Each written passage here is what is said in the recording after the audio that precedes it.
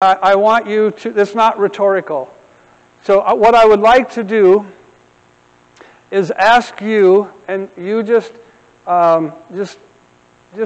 yell out what you think the stronghold over the Quad Cities is. Just speak out if you have an idea what the stronghold, don't say that one yet. What's the stronghold over the Quad Cities? What do we naturally think of as a stronghold over the Quad Cities?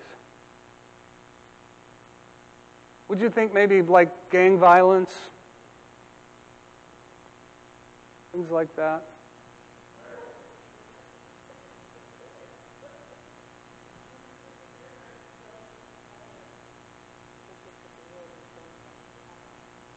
Yeah. Well, so maybe I should explain what a stronghold is. A stronghold is a force that is prevalent in a region that leads to changing the culture or establishing a culture. And so what we normally think of, I know I've taught this and said this a couple times, so there's people going, I'm not going down that road. So we were in Africa, in Nigeria, in August of last year, and Apostle Greg got up and he said to this group of pastors and leaders, "What is the stronghold over Nigeria?" And everything from love of money, false teaching, deception, all these demonic strongholds they were listing out. Witchcraft, there's a lot of witchcraft and all that stuff. And as they finished yelling out all of these demonic strongholds, Greg said, "You're wrong. Jesus Christ is the stronghold over Nigeria." So when we tend to look at the Quad Cities and we see, well, there's some gang activity, there's a few murders going on, there's a stronghold of death, there's a stronghold of like violence, there's a stronghold of this. And if we believe that, then we're giving into that culture. But if we understand that God is really sovereign, like we just sang, now being sovereign does not mean that everything that happens in this world is His will. And I know you're like, duh, but there's people that believe that. That if something happens, it has to be God's will because He's sovereign. His sovereignty has nothing to do with the free will of man. His sovereignty has to do, He is the answer and He will pull through in His time. But He's given us free will, and so demonic strongholds are prevalent over an area because men have let it happen. God is still sovereign, but man's not sovereign. Man has free will and he can do stupid things, foolish things, and he does, right? And so we've just got to remember that when we begin to pray over an area, the very first thing before we get into naming and casting out spirits is we've got to thank God that He is the stronghold over the Quad City area. He's the stronghold over Davenport. He's the stronghold over 53rd and Western. He's the stronghold over this church. Doesn't mean everything goes right. Doesn't mean there's not demonic influence in the Quad Cities, even in our region, in our neighborhood, and even on this block.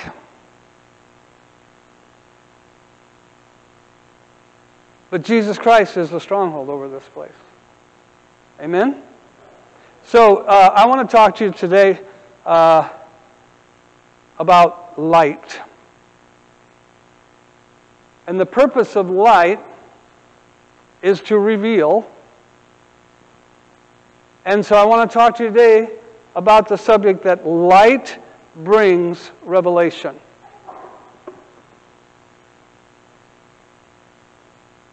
Light brings revelation. Genesis 1:3. Really, almost the very first thing God does in the beginning is He says, "Let there be light." Light is the foundation of everything that God created. If you look that up in the Hebrew, here's how it would sound in Hebrew. God said, "Light be," and light was. Now there's sovereignty. Light be, and light was. And so, the very first thing, you got to catch this, the very first thing that God did in creating the heavens and the earth was to share himself with us.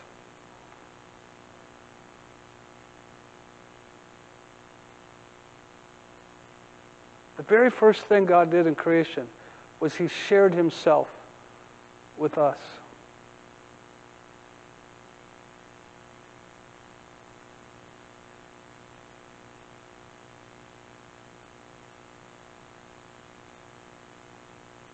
Light is revelation. God reveals light which illuminates us, and it makes us shine with his light. He shares his light with us so that we will shine as light. We're created in his image. If his image is light, we're created as light.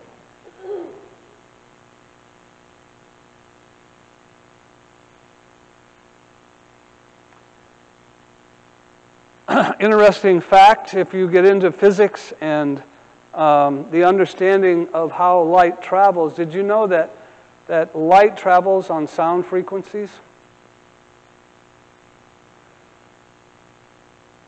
Now, I don't want to get into all of it because, first of all, I'm not a physicist. I like to study quantum physics a lot because quantum physics are the principles of God that actually run everything about what he created. And so when you get into quantum physics, you see God more than you see physics. You see God doing things. And the way that he creates and then sustains things is through that quantum physics things. But I don't want to get into all that because that just hurts my head sometimes. So, light travels on sound waves. You know why we know that? God said, "Let there be light." Light could not come until God said it. Everything that God created came through his mouth, came through his breath, came through sound.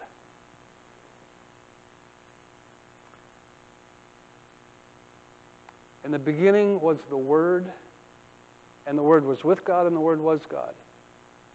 So when Jesus came to earth, what did he do? He spoke.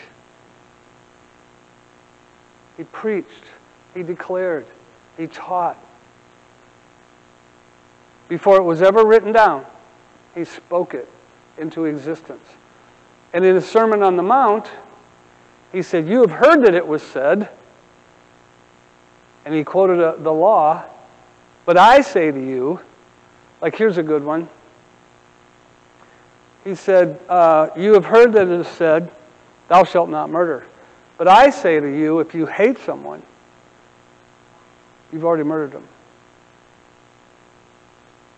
He was shedding some light on things, wasn't he? He was exposing things. Because the law said you can hate somebody, but if you murder them, you're in trouble. So John 1:5, this is the message, 1 John 1:5, this is the message we have heard from him and announced to you, that God is light. See, God didn't just create light, he is light. So when he said, "Let there be light," he was sharing himself with us. So biblically, this isn't just a cute statement to make you go, "Whoa." No, this is actually biblical truth. God shared himself with creation and it became what he called it to be.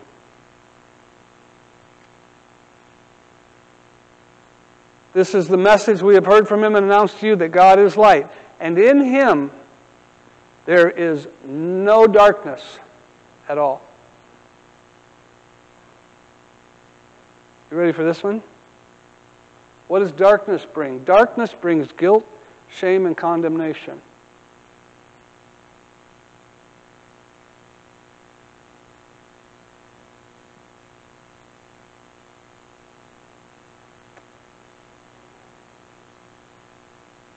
There's therefore now no condemnation to those who are in Christ Jesus, to those who are in the light.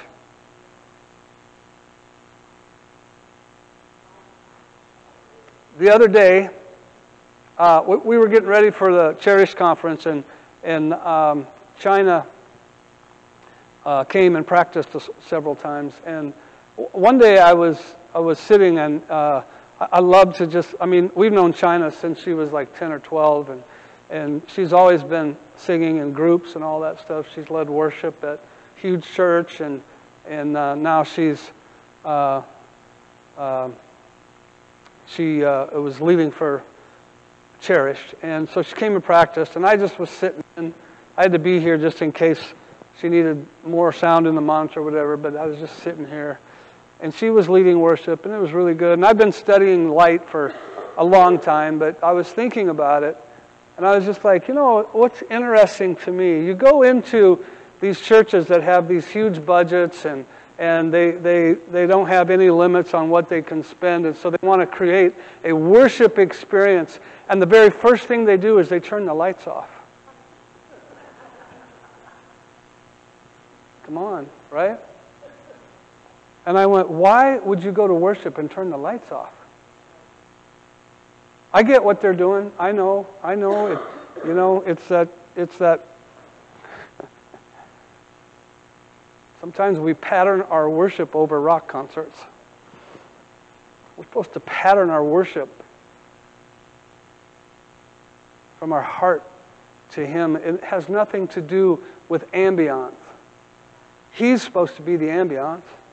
He's supposed to be the special effects.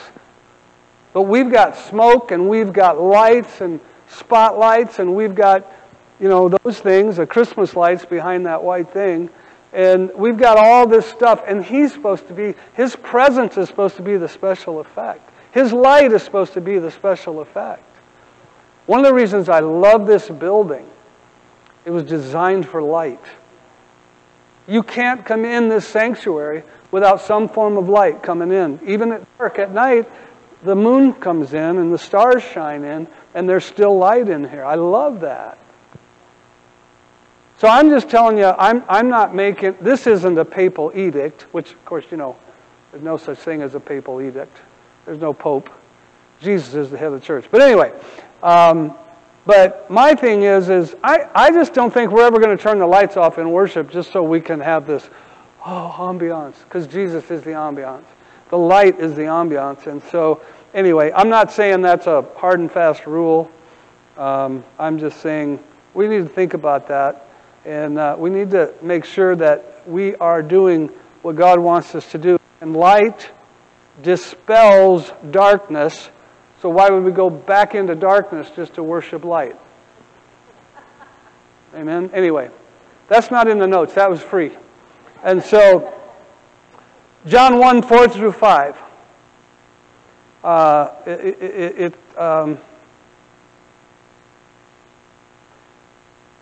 Okay. I just realized I didn't write the scriptures out on my sheet like I normally do. So John 1:4-5 says, "In Him was life, and that life was the light of men." Let's see how I did. Where's John 1:4-5? There we go. Did I do well? In Him, life was in Him, and that life was the light of men. That word light is closely connected with the word light in Acts chapter 2 when it's talking about the baptism of fire. So fire and light are very closely connected. And I don't know about you, but if you have a bonfire, it creates smoke, right? But it also creates light, doesn't it? And so fire brings light. In fact, before we had electricity, we had to have fire to have light. Right? We had to have a candle. We had to have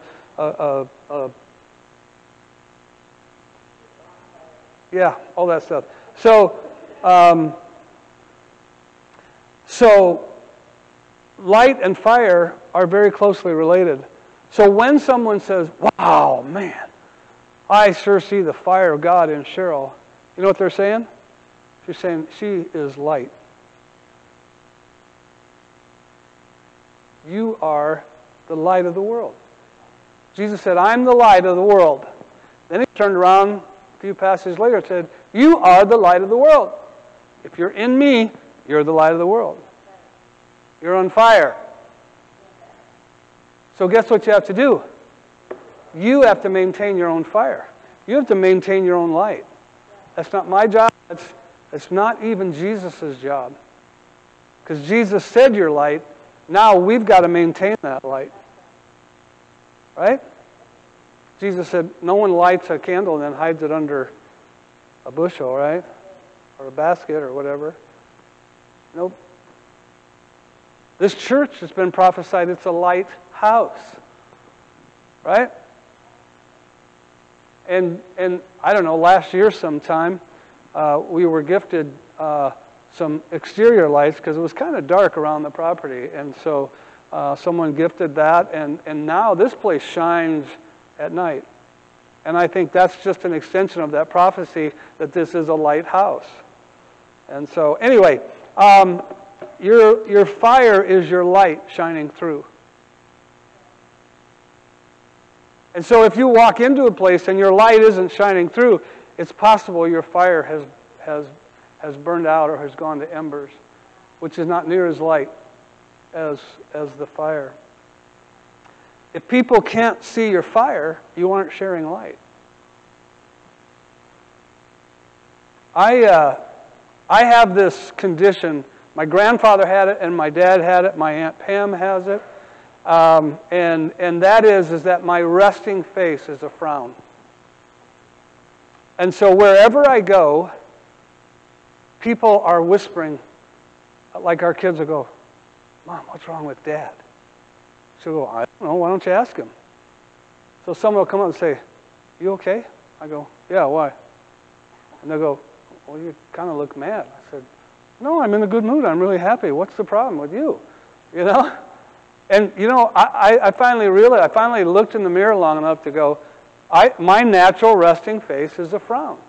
So you know what I do? Every day, when I'm reminded that my natural face is a frown, I start smiling. And it's become a habit. I was talking to Vicki yesterday after school, and I was talking to her about, you know, that my natural resting face is a frown. And she goes, I never would have known that. Every time I see you, you're smiling and laughing. I said, well, I have to do that on purpose. Otherwise, it naturally goes to a frown. And so I'm trying to change that. I'm trying to get it to where when I wake up in the morning, I just start smiling and I don't stop smiling until I go to bed at night. I'm trying to actually physically change my frown into a smile because I don't want people to think that I'm upset about things. I mean, I can be in the middle of worship and I'm like, and people go, what's wrong with you? I go, I love the Lord so much.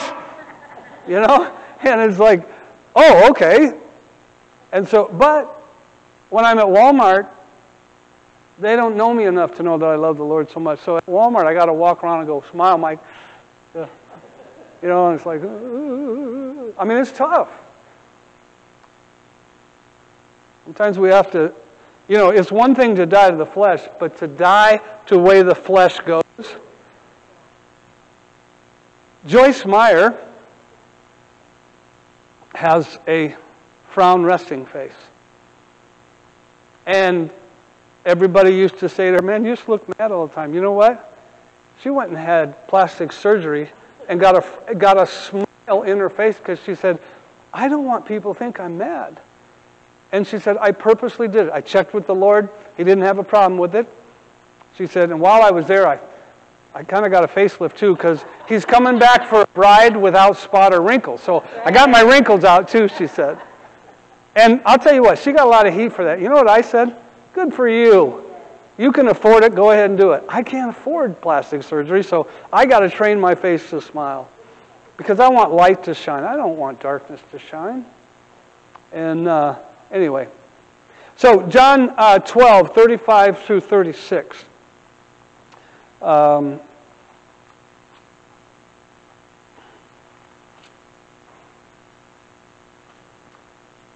Jesus answered, "The light will be with you only a little while longer." He's talking about himself. "Walk while you have the light, so that darkness doesn't overtake you." We are beams of light. We're rays of light. We are carriers of light. Kirk said, every person here carries something, right? And that usually means we have a different piece of the puzzle. We have a different gift. But all of us carry light. Right?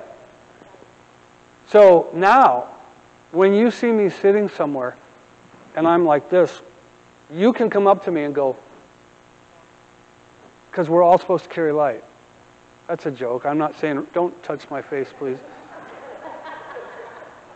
I might be having a cold that day. I don't want you to get a cold, so I'm just joking about that. But I'm just saying, so Cheryl will sometimes, has sometimes a past said, "Smile, Mike."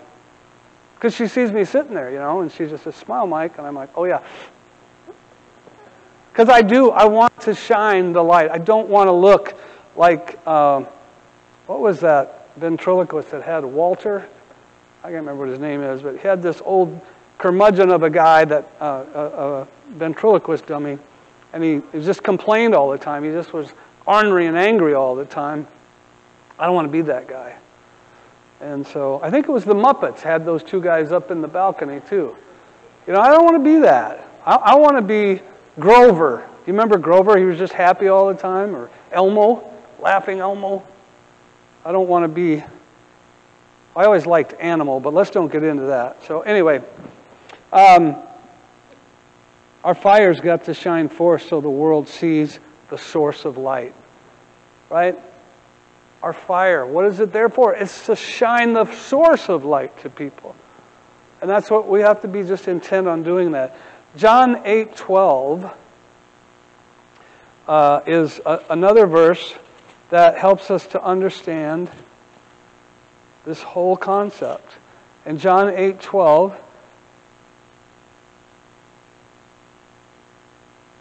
Jesus spoke to them again. "I am the light of the world. Anyone who follows me will never walk in darkness, but will have the light of life." So let me ask you a question. Are there areas of our Quad City metro area that you won't go into? Are there areas you're scared to go to in the Quad Cities? Let me just, it's rhetorical. Let me just tell you, there are areas you're scared to go into and you won't go into. All right? Me too. Until I understood the principle of light.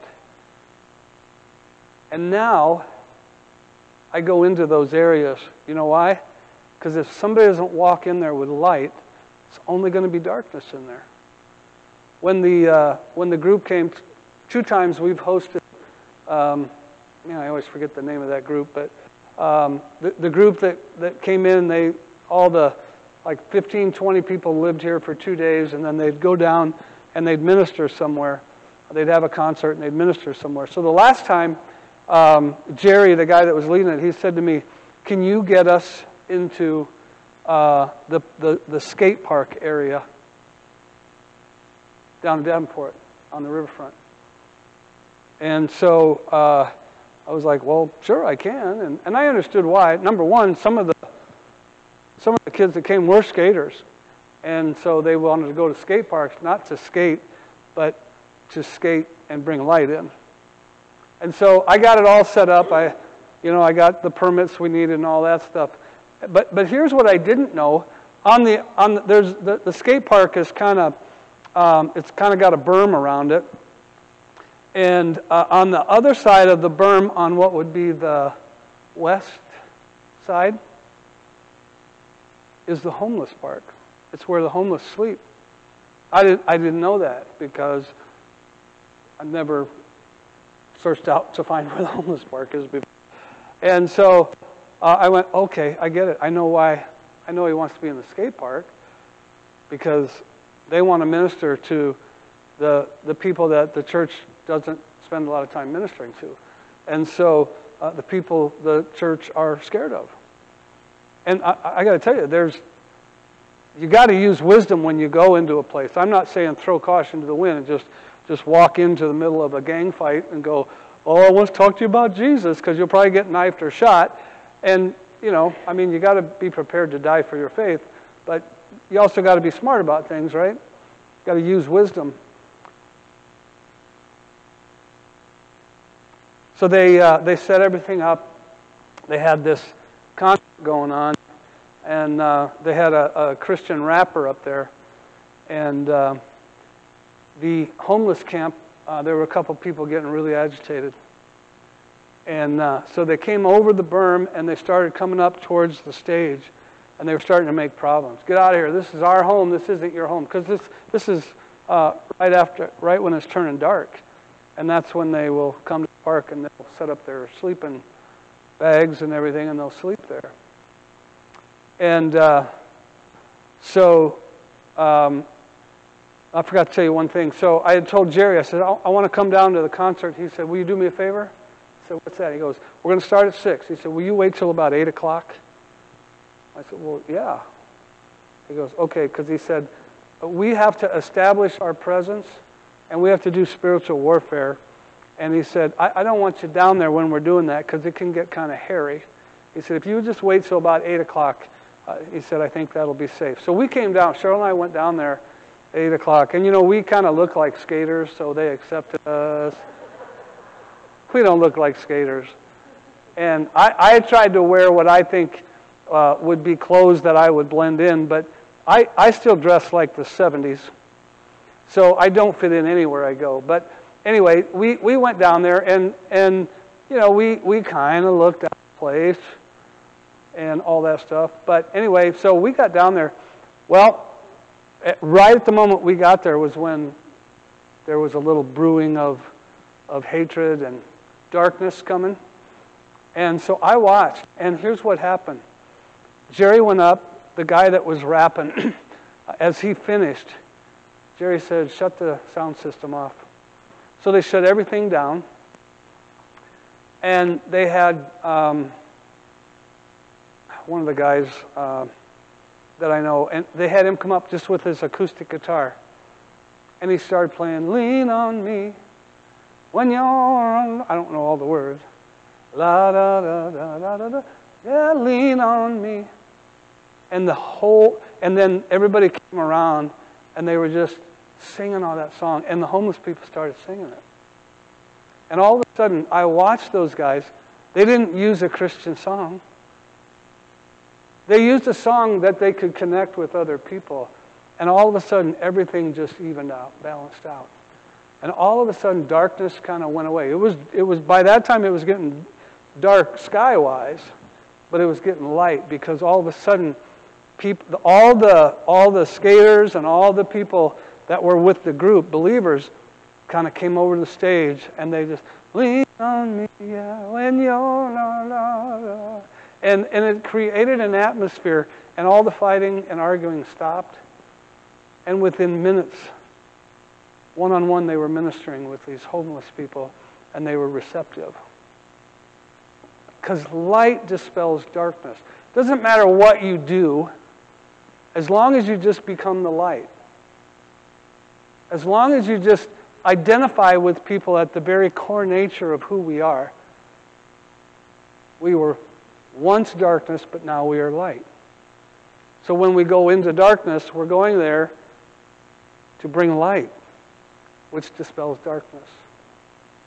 Now, I don't suggest all of you tonight, after dark, go down to the homeless camp and just start singing, lean on me. Because that was a very special time, a very specific thing that happened. But I'm telling you, wherever you go, be the light. Walmart needs light. The Quad City, Bandits? Is that the baseball team, Bandits?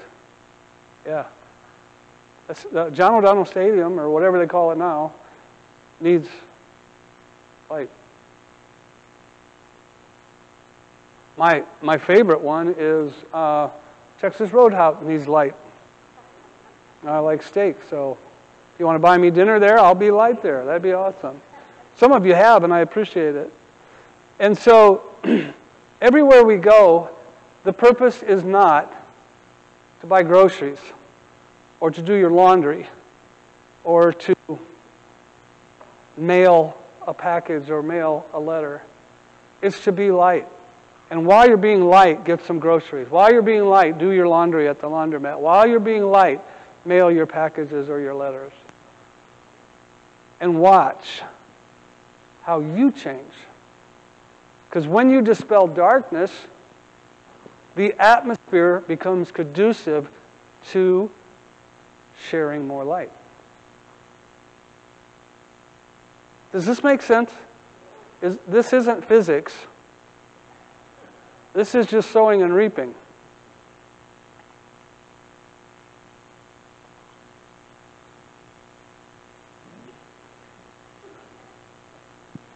I can't see the clock. I guess I'm on time. So, just kidding. 1 John 1:7 says that light produces a fellowship that produces more light.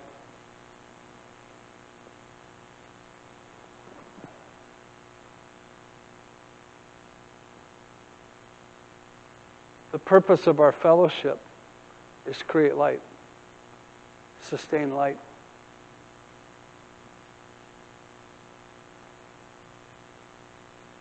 It's not to eat potlucks. That's a benefit, right? Not to drink steam anchor coffee, although that's a benefit.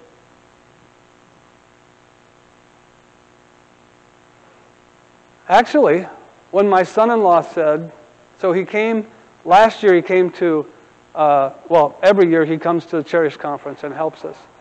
And so he went to get some coffee, and he goes, he drank his first drink, he goes, "What kind of coffee is this?" Now, he owns a coffee cafe, he owns a roastery, he wants to someday own a plantation and grow his own beans so he doesn't have to buy them from other people. This guy knows coffee. So he could tell the difference between Folgers, Maxwell House, although he wouldn't like any of them. But, I mean, he just knows. And so he said, "All right, that's it." He said, "I will provide coffee free for your church if you promise me you'll never serve Folgers again." And listen, I don't mind Folgers. I just don't tell my son-in-law that. Hope he doesn't watch this tape. But here's the key. You know what he's doing? Sharing light. He can't come here every week. He lives, all the way in Fulton. He's on the board at River Church, so he couldn't very well go to another church being on that board. So he has to go to his church. But the key is if he can do something for us, he's really sharing light. He says, "I'm giving you the benefit of my expertise in coffee and roasting process and all that. And so here, I'm just going to provide coffee for you. If you promise me you'll never use store-bought coffee ever again."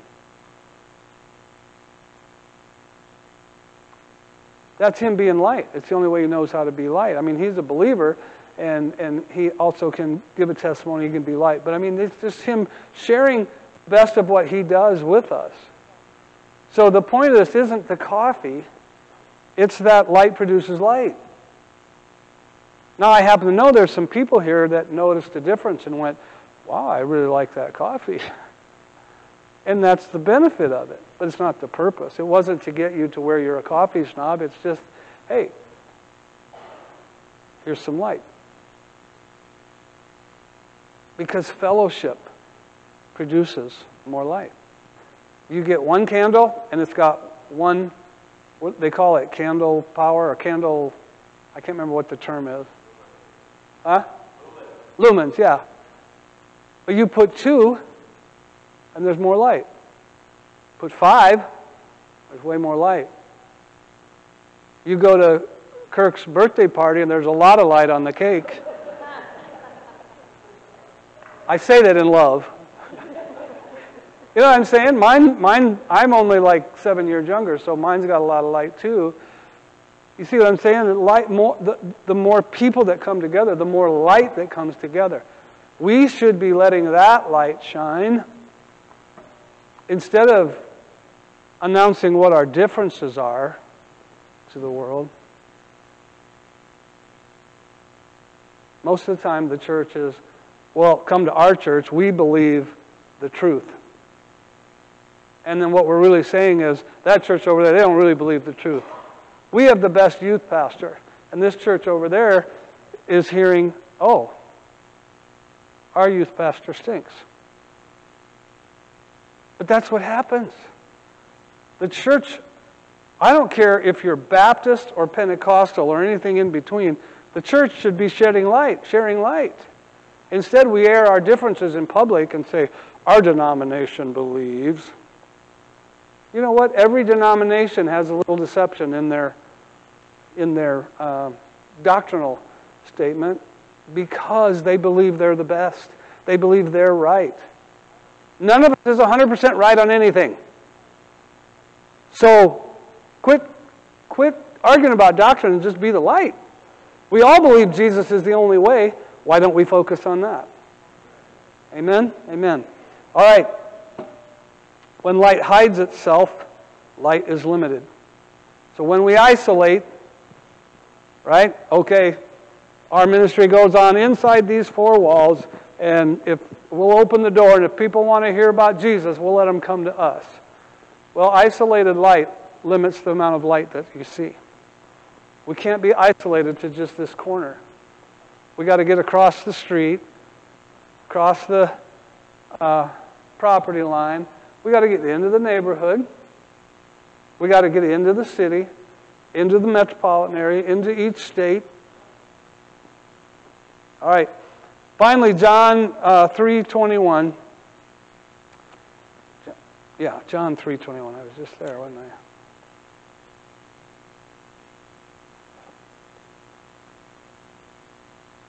I will never forget to write out the scriptures on my paper ever again.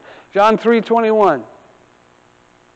But anyone who lives by the truth comes to the light, so that his works may be shown to be accomplished by God. You're not light on your own. You're light because you're in Christ. You're in the source of light. And so when you go out and produce more light, you're not doing it. God's doing it through you. So if you're scared to go share your light, all you got to do is show up. God will do the rest. You don't even have to prepare what you're going to say. Because the Bible says, don't worry about what you say when you're in front of councils and governments, for the Holy Spirit will give you what to say. So here's what he's saying. Just show up, I'll do the rest. You don't have to have your own strategic plan. You just show up. Wherever you go, be there, and God will do the rest. You just got to listen to what he's saying and then speak what he's saying. See where he's moving and go move with that movement. That's how easy it is to be light and to share light. That make sense? All right. Who wants to be light? Come on, I got to see them. You want to be light? Right? All right. Would you stand with me? I want to pray.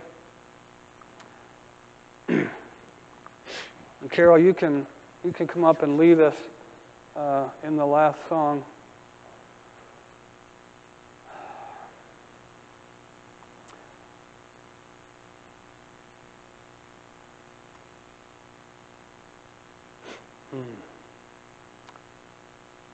Well, Father, your word says you will accomplish everything through us.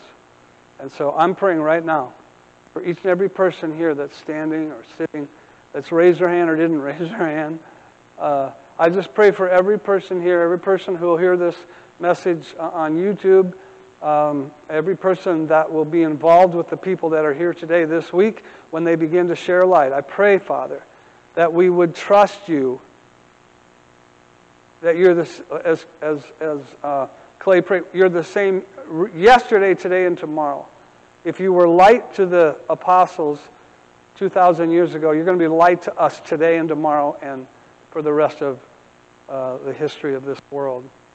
And so I just pray, Father, for just an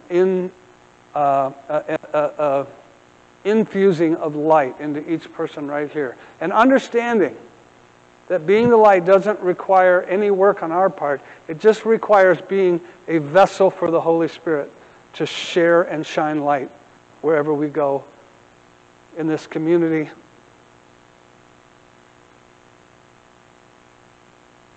In Jesus' name we pray. Amen.